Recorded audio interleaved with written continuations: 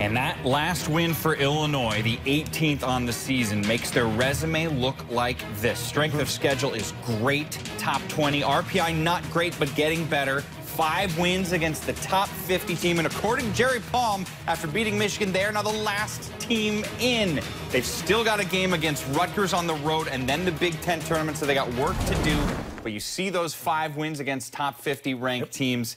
Where is Illinois on their hopes to make the tourney right now? I think they're right on the doorstep, and I think you have to continue this road by going to Rutgers and winning. I think that's something that you can't lose sight of. You're not in there yet, and you're not in the Big Ten tournament yet. You need to go on the road, take care of Rutgers, and continue to handle your business and do what you've been doing really well over the past couple weeks. Now, the issue with this team has always been consistency, and it hasn't been consistency of effort. It's been consistency of finding chemistry on the floor.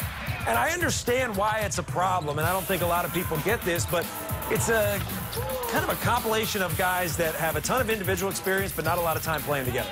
And it makes sense why they're gelling at this point of the season, where now you're finding the right rotations. You got guys understanding their roles. I think Jon Lucas at the point guard position is probably where they should have been all year, because Tracy Abrams is never going to be able to give you the amount of minutes that you would have needed from him at the point guard spot. And I think Tracy Abrams in the starting lineup, playing more off the ball, you need his leadership. You need the guy that can rally these troops together with Malcolm Hill. And I think they've got everything in place to make a nice little run. I even think they can do it in the Big Ten tournament. Well, that's the thing. What they've done the last 4 games by winning them all has put them in a position where now the work's ahead of them. Right?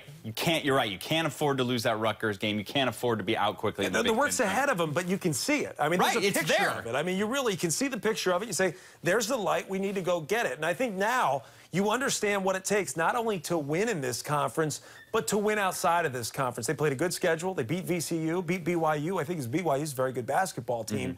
Just haven't had the type of season that they were supposed to have. So they have good wins. And then they took care of some business in the conference, even throughout those ups and downs, to the point where their resume looks good.